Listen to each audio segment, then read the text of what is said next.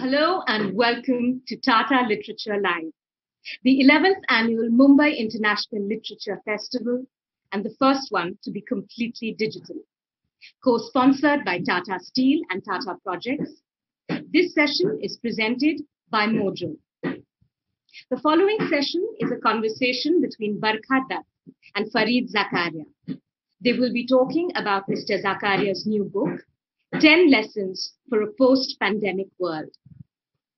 Fareed Zakaria is a well-known TV host for CNN, a foreign affairs columnist, and an author. He feels that the pandemic is an opportunity to really go ahead and make some of the big changes we all know we need. Barkha Dutt is an award-winning TV journalist, anchor, and author. She's the owner of the YouTube channel Mojo. We welcome all of you to this very topical session of lockdown learnings. At least here in India, it seems as if COVID is not quite behind us, especially in Delhi, the national capital. The COVID surge seems to be ominously close. Yet, one of the most important books to emerge at this point is talking about a post-pandemic world. Not because COVID is over, but because the author believes that we should be preparing ourselves for life after COVID and for life readapted and readjusted to COVID.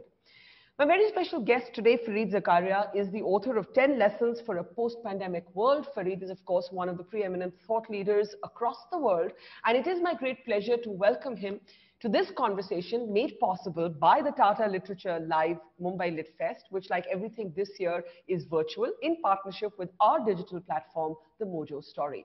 So welcome to our audience and welcome Fareed to this conversation. Like I said, Litfests are now virtual like almost everything else in our life. And, we wish it were not the case, but one of the things you do talk about in your book is adjusting for this new reality. Now, absolutely fascinating read, but I think what really sort of leaped out for me was the first chapter that speaks about buckling up, that speaks about the worst not being over, but the worst yet to come, almost as if this is still a rehearsal. Why do you think that? Well, I think if we think about, first of all, Barkha, so nice to see you, alas, virtually, and a great pleasure to be here. Thank you. I think the part of this book that I was most passionate about is exactly that first chapter, because it made me realize that we have been living our lives in a way that we have not been thinking about the risks we are incurring as we live it, as we develop our cities, as we eat our food, as we build our buildings. And what I came to realize it was that all of this has lots of risks built into it. So take this COVID example. Why did COVID strike? Well, at some level, of course, these things happen all the time. But what has been happening over the last 20, 30, 40 years is that human beings have been crowding into the natural habitats of wild animals. As development continues in an unplanned fashion, what's been happening is the natural habitat of the bat is shrinking. Bats, by the way, can have lots of viruses in them for complicated reasons. And as the bat is forced out of its natural habitat, it lives closer and closer to human beings. So it tends to live at the edge of human civilization. So the viruses, which are, as I say, prevalent in bats, jump from a bat to a pig, from a bat to a chicken, from a bat, in this case, it turns out probably to a pangolin, and then from that to a human being. Or look at the way in which we eat. 99% of meat around the world is now factory farmed. Factory farming is another invitation for the next pandemic. In fact, I'm almost certain the next pandemic will come out of something from that world of farming. You take thousands and thousands of animals, herd them together in unsanitary conditions. The viruses then hop from animal to animal, gaining strength with each hop, finally from an animal to a human. Or take the way in which we are spewing carbon dioxide into the air, which is making the earth hotter, it's making it drier, it's making, there are more forest fires now. In America this year, we saw 5 million acres of land burn. That is the equivalent of the entire state of Massachusetts. So what I was trying to get across was, we're living in this way. It's almost the metaphor I use is it's like we're driving a fast race car through unmarked terrain, and we don't bother to, get seat belts or airbags or buy insurance or chart the terrain out or put some shock absorbers in. No, the engine blows up every once in a while. We patch it up and we think we're back in business. No, we need to stop. We need to ask ourselves, how can we do this in a more thoughtful way? How can we do farming in a more sustainable way? How can we do development in a more sustainable way? And the image I say is, what we need to do is to buy insurance, get seat belts, and buckle up. You know, for everyone who saw Contagion, the movie, and then made the mistake of seeing it right in the middle of the pandemic, one thing is obvious, that people did anticipate that this was coming, right? I remember watching the movie, I don't know if you've seen it, and saying, oh my God, this was obviously anticipated by a group of scientists, even by those who make movies. One of the things that you say in your book is, we should have been prepared for this. We should not have been taken aback in the manner that we were. What were the signs? Well, there were actually so many signs it's difficult to know which one But to pick up point to. like a couple of the sort of the ones that leap out at you. So the most important ones is that we had pandemics or epidemics that were almost pandemics: SARS, MERS, Ebola, H1N1, and in each of those, the scientists would tell us, look, for particular reasons, this one hasn't turned into a pandemic. So, the thing about a virus is there is a kind of sweet spot. If a virus is too lethal, then it kills the host and it can't spread. So that was the problem with Ebola. Ebola was obviously a terrible, dreadful disease, but because it was so efficient at killing the host, the person, it couldn't spread. Even SARS was a little too lethal. It was killing people too fast. So you need a kind of sweet spot of a virus that spreads and kills people. That's why you worry about it, but doesn't kill so many that it can continue to spread. Now it turned out that this one, this pandemic, or no, it turned out this virus, the novel coronavirus, was almost perfect in that it hit that sweet spot.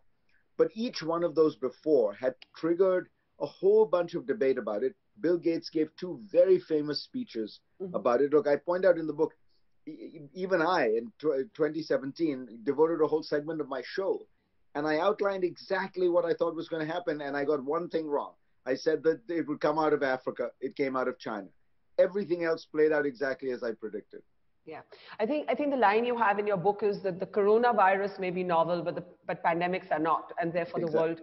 the world should have been better prepared for it. Okay, where are we now? And I ask you this because one of the debates in India is quite different from the debate in the United States of America, and that is not just the efficacy of lockdowns, but also the morality of them, right? And I ask you this because in India, it's widely believed that given our levels of inequity, given the fact that, 92 million households live in one room tenements, stay at home acquires a completely different meaning. It's often actually more dangerous for poor people to stay at home crowded into small spaces.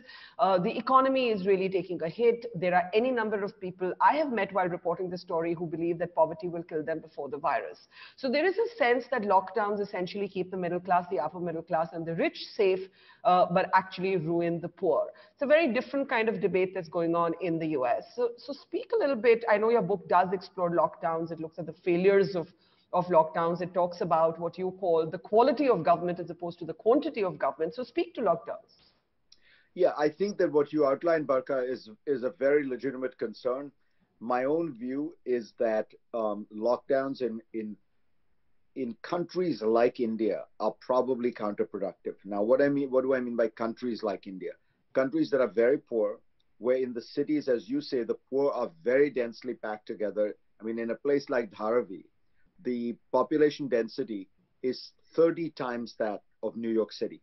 So as you say, when you tell people to stay at home, you're telling them to stay in even more crowded conditions than they would be at work. Now, it's still a problem because, even if they go to work, they then go back home. So you haven't solved the problem by giving them to work. But the most important reason is that it seems to be that the virus is less lethal in places like India. We don't have good data on this, and scientists are very reluctant to come to any grand conclusions. But the best example to my mind is not India, but Pakistan, where they've really done nothing. I mean, Imran Khan has basically said, I'm not going to shut down anything. And yet, they do not have very high levels of mortality relating to COVID. There has been speculation that it might be the heat. It may be that the population has developed natural immunities to a bunch of these kinds of viruses because they have had no alternative and because they don't get as many antibiotics and things like that. But in that circumstance, I'd say make 2 points. One, right now, the right strategy would be a more public health focused strategy that is of testing and treatment rather than of lockdowns. Secondly, I think this is a perfect example of what we were just talking about. India should view this as a warning. India should view this as a dress rehearsal because the next virus might not be one which, for some reason, in places like India, is not producing these high mortality rates. What if it did, right? So there needs to be a public health infrastructure that can handle this. Lockdown, the person who, the country that has handled the pandemic best, Taiwan, said to me, the vice president of Taiwan, who was a uh, Johns Hopkins trained epidemiologist, he said, lockdowns are a sign that you have failed. Yeah. The best way to handle this is early action, aggressive action, and intelligent action, meaning testing, tracing, and isolation of the small number of people initially who are infected. And as people get infected, you get them out of circulation. Now, can India do that? Look, Taiwan, I often point out to people, Taiwan and South Korea are now regarded as these models of efficiency. 35 years ago, these were backward, basket case dictatorships. So if India gets its act together, absolutely it can do it, and it needs a better public health response, whether or not you have the lockdown. Yeah, I think actually in India, not many people pay attention to the fact that 3,000 people die of tuberculosis every day, another Exactly. 3,000 die of cancer, and no one's actually pulled out that comparative data. But I think we do know that the prevalence of the COVID-19 is very high, but the fatality rate is mysteriously lower compared to other parts of the world. I want to talk. I would point out, just to Yeah. reinforce your point, Barkha, that the number of children who have died as a result of lockdowns because of malnutrition is sadly probably higher than the number who have died from COVID. No, absolutely. And I found myself starting as a votary of the lockdown because I didn't know better, and then traveling through India and becoming a complete opponent of it. But it's playing out quite differently in the US, where it seems to be almost Trumpian to want to open up. And President Trump, is seen to have been exacerbating the problem with rallies through the campaign, with the general politicization of the conversation around COVID, with wanting a vaccine to coincide with election day and so on. You have spoken about how this pandemic is going to have a cataclysmic impact, not just on the economy, but also on politics and how politics is shaped going forward. What do you think might be the biggest outcome on global politics as we know it? I think the biggest negative effect that COVID-19 is having is it is dramatically widening inequality everywhere and in every sense. So take the most macro level.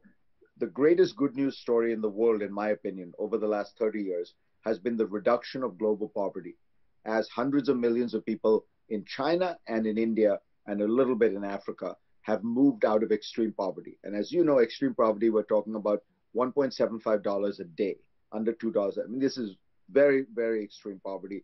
People moving out of that means, they finally get 2 meals a day. Their children don't die of malnutrition. 500 million people have moved out of poverty in the last 30 years. 100 million will fall back into extreme poverty this year, and the number will probably be somewhat similar next year. So we have seen a massive increase in global inequality. If you look at an individual level, Barkha, as you were saying, I mean, middle class, upper middle class, people like us, our lives have been inconvenienced. This is kind of weird to do our conversation on Zoom like this, but we can still function. We can still manage to live our lives, and most importantly, continue our careers. But for a whole group of people, anyone working in restaurants, in hotels, on cruise ships, in retail, this is like the Great Depression. And those people tend to be low wage anyway. So you're seeing a massive widening of inequality between, let's call it, the kind of digital class at the top and the non-digital class at the bottom. And then even within companies, you are seeing massive inequality. So I give you an example even of my book. So my book, which mercifully is doing well, is partly been buoyed by the success of books everywhere. So it turns out book publishing is one of the industries that has benefited from COVID. Not everyone is watching TV. There are a few souls who are actually reading. But at the start of the pandemic, Amazon represented about 30% of the book market in the United States. The estimates are it's about 60%, maybe even 70% now. So it's who's lost out? It's all the little dukandars, it's all the independent booksellers, it's all those people. So everywhere you are seeing this widening of inequality. Now, I think it's difficult to be sure what the politics of this, but remember the global financial crisis and how it was only after several years that we realized that the effect of the global financial crisis was to create wins for right-wing populists and nationalists everywhere in the world. So I suspect there's something like that that's going to come out of this great widening inequality.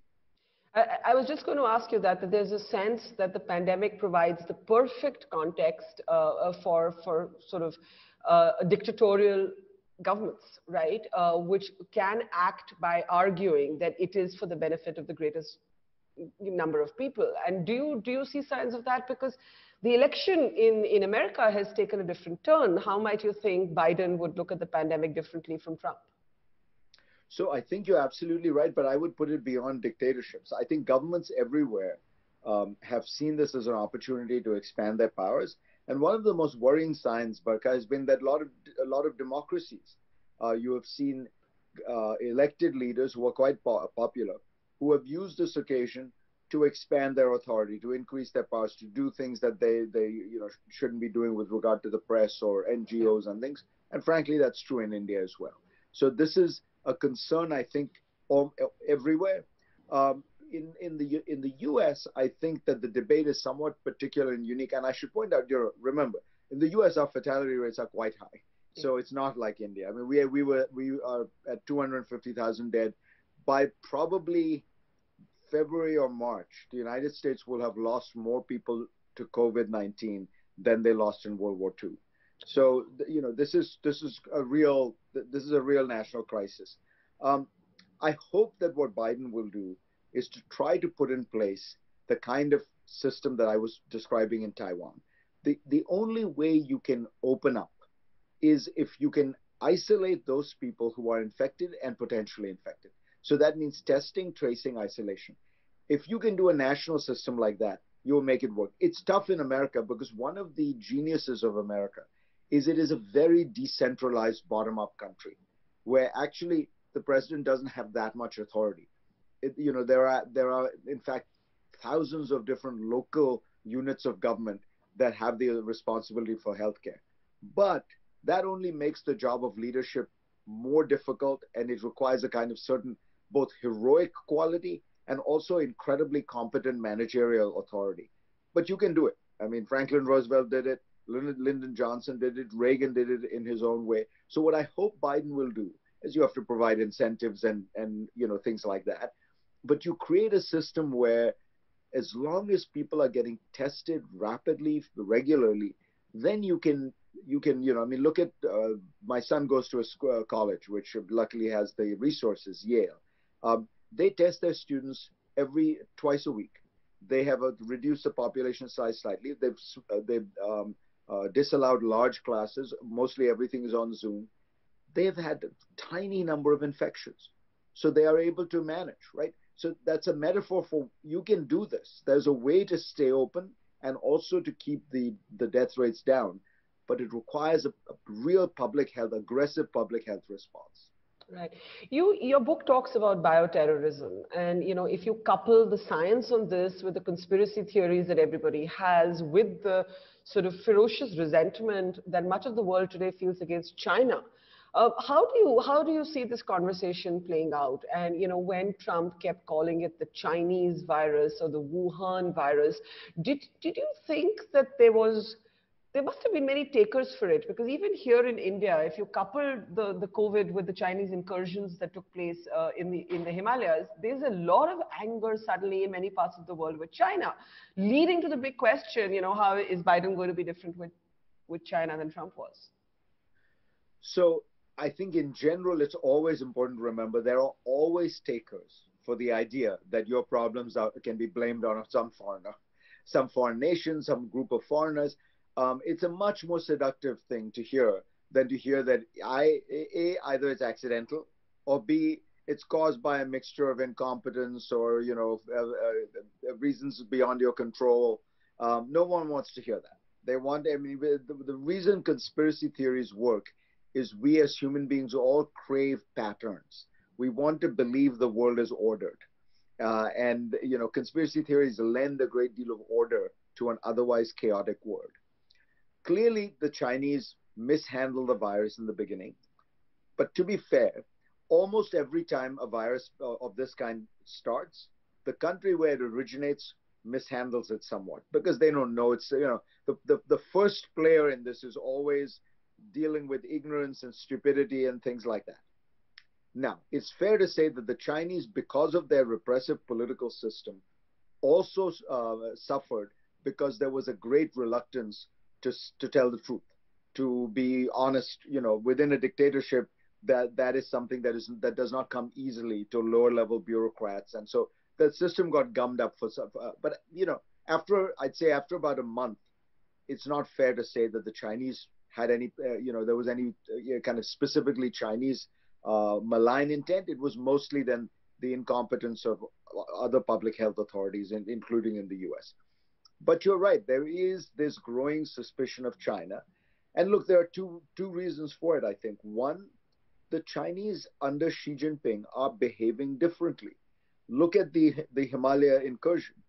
Deng Xiaoping, when he modernized China, his famous mantra for foreign policy was hide your light under a bushel, meaning don't make waves, just modernize, grow rich, take advantage of the international system, but don't try to be dominant. Very different from Mao, who was trying to fund revolutionaries all over the world. Xi Jinping, in some ways, represents a return to not to a Maoism, but to a Chinese great power strategy that says we need to be seen and recognized as the great power of Asia. And so it's not just with India, it's with the Vietnamese, it's with the Philippines, it's with Japan. There have been the flexing of muscles. There have been intelligence incursions into Australia. So there is a part of this that is absolutely rooted in the reality that China has become more aggressive, and by the way, has also become more statist at home. The state is in greater control of the economy. The second piece of this, I think it's fair to say, is that the United States, as a part of the United States, and probably part of Europe also, has become very resentful of China's rise. Particularly working class people who feel correctly or incorrectly that their jobs were taken by Chinese companies, by Chinese firms, that they had the outsourcing has led to them losing their jobs. The reality is much more complicated. A lot of those jobs were lost to technology. A lot of those jobs are not really ones advanced industrial countries can do anymore. But you take those two things together, and there is a deep resentment about China. Biden will, I think, have a more rational policy, will have a more sensible policy, less emotional. But I think he's going to be tough on China. I mean, I think that we are entering, as you know, I write in the book, we are entering a new age of bipolarity, where the United States and China are in a league ahead of everybody else. And the relationship between them will determine the geopolitical structure of the world. Well, at this point, I have to ask you what many Indians would want your take on. What does this presidency mean for India? And, even during the campaign, there were people on the right of center who did not even want to feel a kind of cursory pride in the fact that Kamala Harris is biracial and that her mother came from Tamil Nadu, because there was that sense that this administration, from a right-wing perspective, will be more intrusive than the Trump administration was. Do you believe that that is indeed how it's going to play out, that whether it's on the Kashmir issue or the place of Muslims in India, because we do know that Biden did take a place on the citizenship legislation in his campaign, or on other issues of human rights, we will see something happen that is different from what happened with Trump? I think actually Biden's administration will be a very good thing for India. Let me explain why. Um, he will. First of all, Joe Biden is basically a free trader. He does not believe in protectionism, putting up walls, putting up tariffs, which is the single biggest threat to the Indian economy, not just from the US, but if the US were to do that, it will create a world of tariffs and barriers and borders. And if India is going to grow, it needs to be able to trade with the rest of the world. Secondly, Biden is going to be much more welcoming with regard to immigration, which is something central to, I think, India's understanding of its place in the world, with millions and millions of people around the world working, and of remittances that come back to India far dwarf any kind of foreign aid that India ever gets. Thirdly, Biden will have a more sensible policy on China, which I think helps India, because India is going to have to balance a dance, which is India wants to interact with China economically, but it wants political, geopolitical assurances. And that, I think that balance is going to be better achieved under Biden than under Trump, who is, by the way, also just such a weird, mercurial figure. There was no real Trump foreign policy toward India. Trump liked Modi. They did a few political events together. But if you were to ask what was the sustained day-to-day strategy, what did India get in terms of benefits from Trump? Nothing, because Trump doesn't really have much of a strategy. I mean, honestly, after the photo op is done, he forgets about it, and there's nobody in the administration carrying on foreign policy. This is, if you read John Bolton's book, this was Bolton's biggest realization, that nobody did anything in the White House other than to respond to Trump's latest barrage of tweets and figure out how to manage around them. The most important part, I think, that people talk about in India is this issue of, will Biden be more intrusive? Look, the way I think about this is, India is a mature liberal democracy. It should invite inspection, comment, people having views on India. The United States gets this all the time. People are always telling the United States it can handle its racial issues better, it can handle policing issues better. And by the way, it's all true. Why should India take this attitude of being so allergic to people from outside looking in? And an open democracy gains strength from open discussion, criticism, comment. There are a lot of things in India that are fantastic. There are some things in India that should be improved. If a foreigner, and whether it's a person from the press, from an NGO or government, says it, Indians should welcome that. They're mature enough, the democracy is strong enough that can withstand it.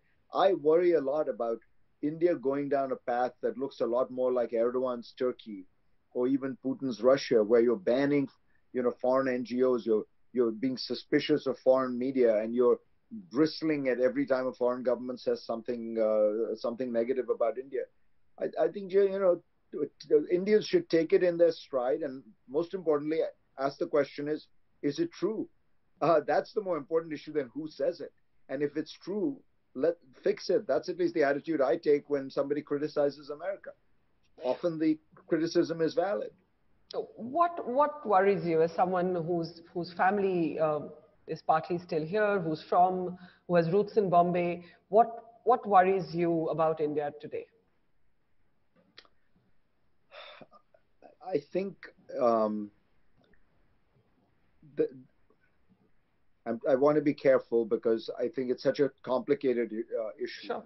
But I think it's fair to say that one of the greatest legacies of Indian independence was not just independence from the British, but it was the effort to create a truly pluralistic model for the country, which I thought was so, and I remember growing up with this feeling.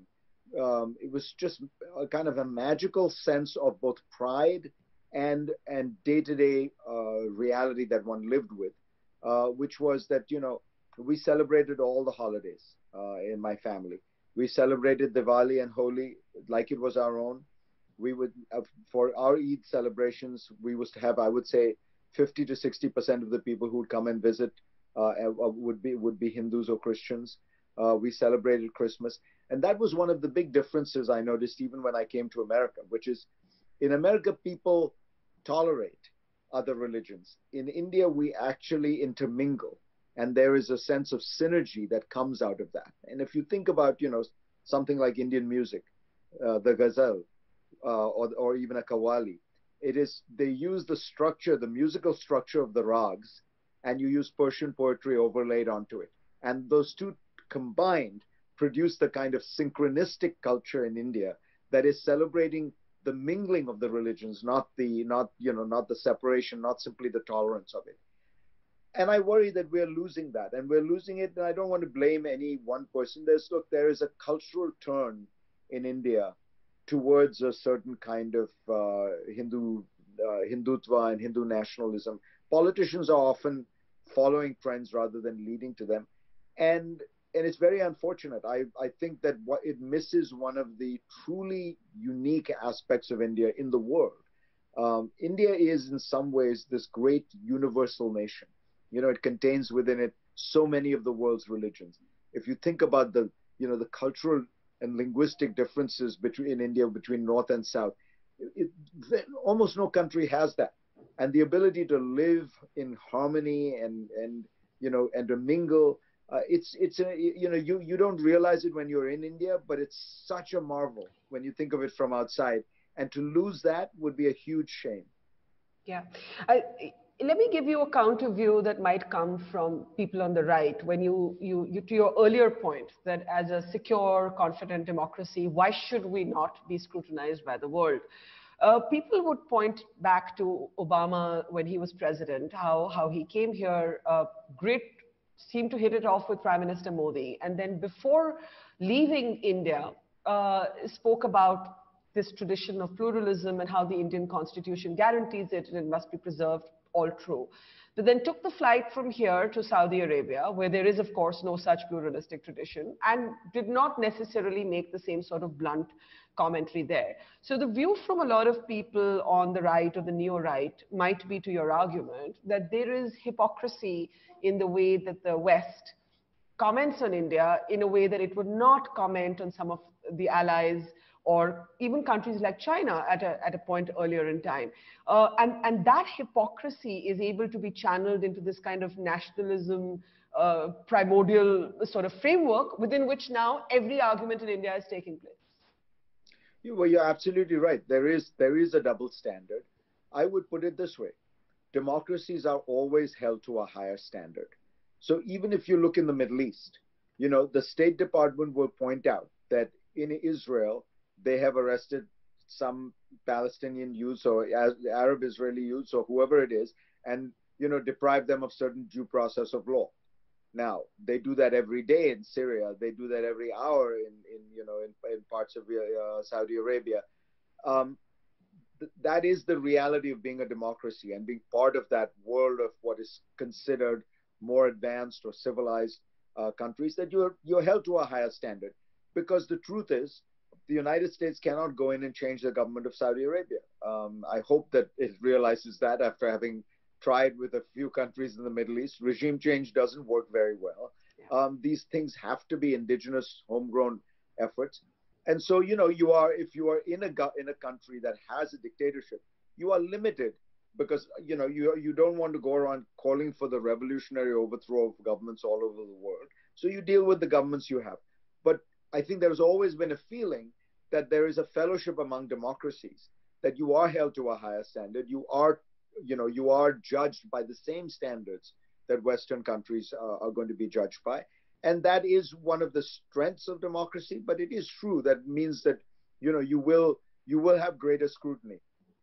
I think that the mistake there again is to think of this in kind of purely nationalistic terms. Look, I mean, the defense of American foreign policy I can make is the United States is somewhat hypocritical in its application of morality and ethics around the world.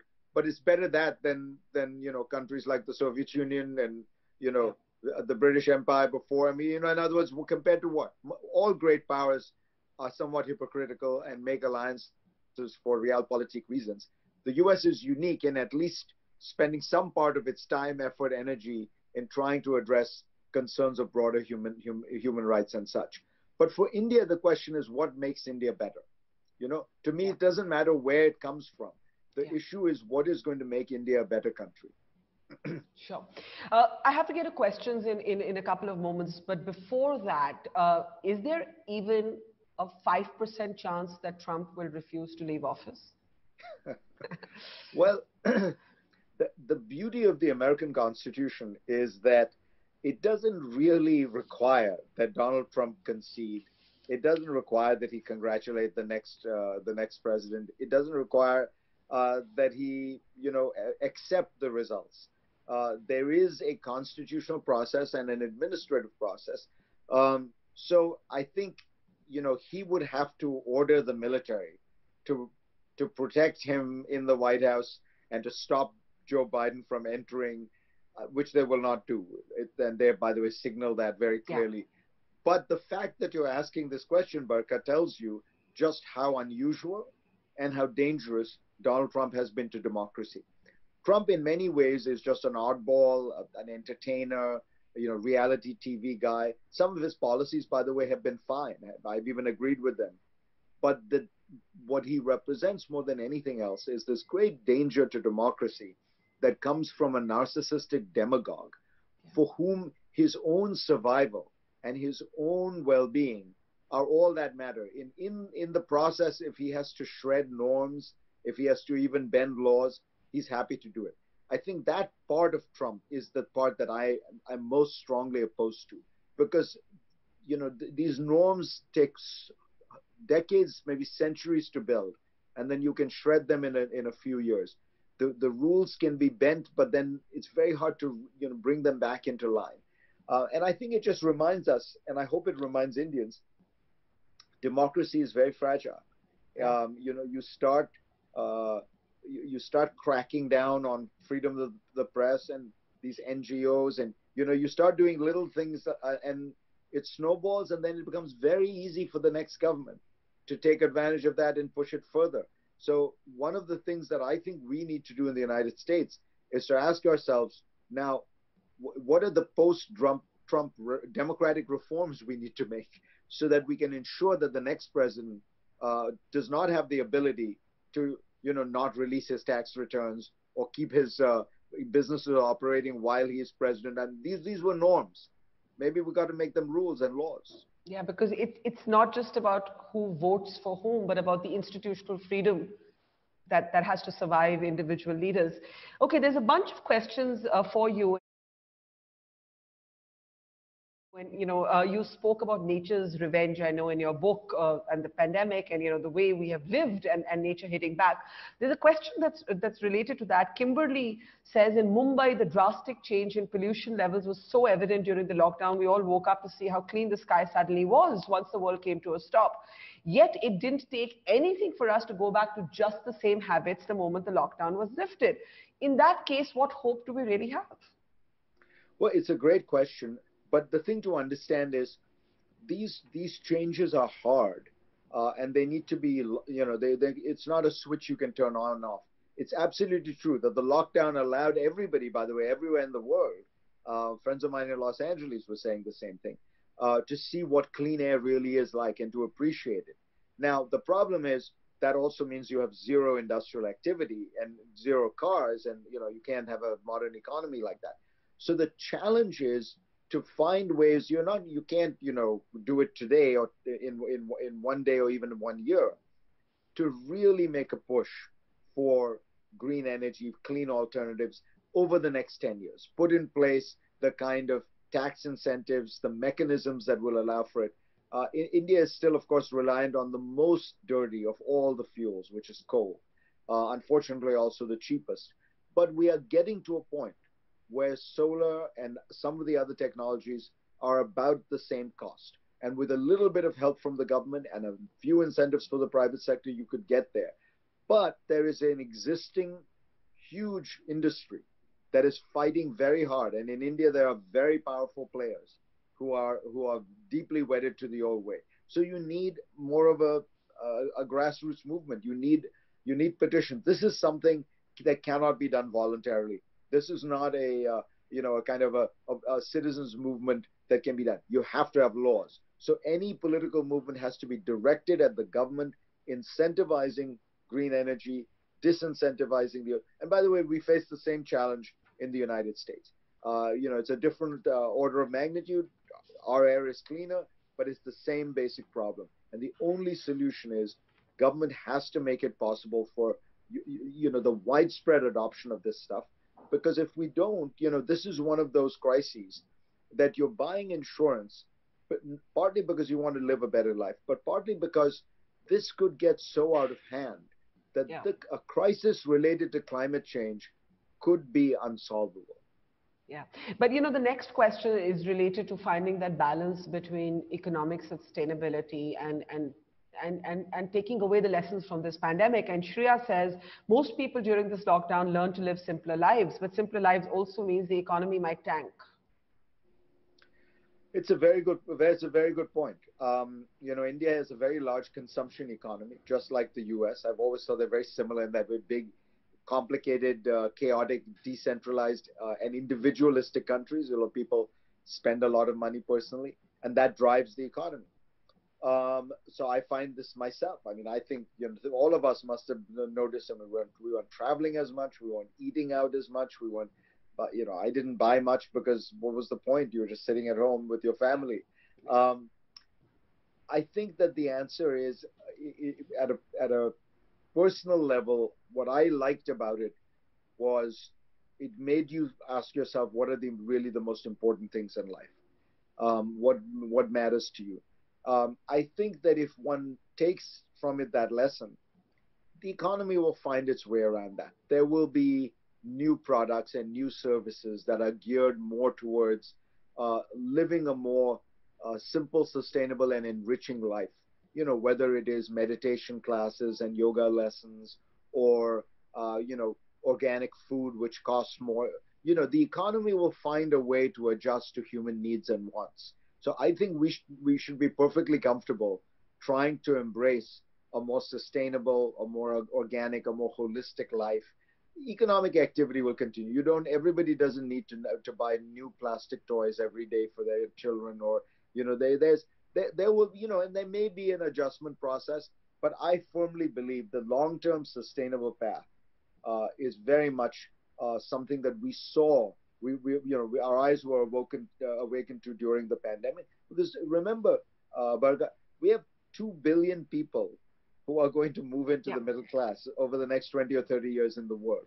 If all 2 billion were to eat, drink, live, wear, and buy plastics the same way we are, I mean, the oceans would Yeah. be filled with plastic. I mean, you can imagine, just it's a very unsustainable way to live. Okay, I have time for a couple of more questions. One is a really interesting question from Manas on social media and polarization. And the way social media is organized is that the right sees the information already in line with their views and the left does the same. How do we then know what are facts? How do we then know what is true? And I know that you've spoken about how pamphleteers existed before Twitter and Facebook and WhatsApp did, and these moments have taken place in history before. But the way technology is able to organize bias, is able to get people to seek, confirmation bias and find, people being called liars if they don't reconfirm the viewer or the reader's existing bias. This is new for our times. This is new for us in the media. Yeah, I have to confess I don't have a good answer for this, because I think of what I have hoped is that we are going through a phase where all this is new and we're sorting it out, just as in the 18th century the pamphleteers with these political pamphlets came out, and lots of them were highly gossipy and lots of untruths, and it took a while before we sorted things out, and we relied on gatekeepers and newspapers and things like that. But perhaps that will not happen in this case. I mean, I am at a loss as to know exactly how to handle this, because, as you say, what social media is able to do is to marry technology to bias in a highly accelerated and pernicious way, where you take people's biases and you multiply them and you exaggerate them through the constant repetition and exaggeration. But it's even beyond that, which is that we have lost the ability to agree on what truth is. Yeah. Now, I tend to think that that has something to do with the deep polarization within society anyway, and that social media begins by reflecting that, but then strengthens it. So one thing I wonder is there some way to get at the root problem? That, there are these two sides increasingly around the world, by the way, that just see the world completely differently. And we have a kind of epistemological crisis. We don't agree on what the facts are. We don't agree on what truth is. So if you can't agree on what truth is, how do where do you go from there? Yeah. I don't know what the answer is. All I can say is that for people like you and me, who are in this business because we're trying to get at the truth, we're trying to get at facts, we have to keep doing this, because I do believe that the only way to fight unreason is with reason. The only way to fight falsehood is with truth. And if we give up, then to my mind the battle is lost, because and I think somewhere people understand that they are getting from some people what is pure opinion, pure polemics and propaganda, and there are people trying to figure out what is actually happening. My hope is that that role expands, that space expands, but it's a hope, not a prediction. Well, we live in hope. A quick last question from Anisha. If there had not been the pandemic, would Joe Biden still have won? It's a very good question. Incumbent presidents rarely lose their re-election bids. The economy was doing well. Um, the one countervailing point I would make is Trump was very unpopular. I think people around the world don't recognize that. So Donald Trump's approval ratings, ever since he began to run for office in 2015, have always been over 50%. So in other words, over half of America has always disapproved of him. His disapproval rating through his presidency is the lowest of any president since we've been collecting data, and we've been collecting data since the 1940s. He did get elected, but remember, he lost the popular vote by 3 million votes. He got elected because of 70,000 votes in 3 Midwestern states. He's going to lose the popular vote probably by 6 million votes this time. The gap, for example, that Joe Biden, even in percentage terms, has is higher than any incumbent has lost by since Herbert Hoover lost to Franklin Roosevelt in 1932. So I don't think one can be sure that Trump would have won re-election. He was an unpopular, polarizing president, but there is a Republican advantage in the Electoral College, and so I think if I were to place money, I would say that probably Trump would have eked out a re-election, probably one of the narrowest re-elections, but the pandemic certainly made that much more difficult. So I think that Biden has the pandemic. On the other hand, he is inheriting an economy in ruins and a pandemic. So it's not like he hasn't been given a ticket to a picnic. Yeah, absolutely. And I think your book speaks to the fact that many things have already changed in the world as we know it, and many more in ways that we can't even anticipate are going to. Fareed, an absolute pleasure. Please do pick up your copy of Fareed's book, 10 Lessons from a Post-Pandemic World. If you haven't read it, it's a brilliant, educative read. And remember, you can log on to the Tata Literature Live website for other interesting speakers in this new virtual world that we now live in. Thank you very much, Fareed. Thank you. So nice to see you, Barkha. Thank you. Thank you so much for that very stimulating session.